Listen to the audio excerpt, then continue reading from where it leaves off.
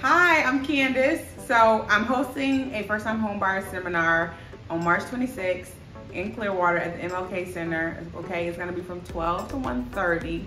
So I've actually been getting a lot of requests and just a lot of inquiries on what it takes to, buy a home, as far as credit, as far as the lending, as far as the market itself now. Is it a good time to buy? So I thought it would be very beneficial to host a first-time homebuyer seminar so we can answer all of those questions and help you all navigate through the home buying process in 2022.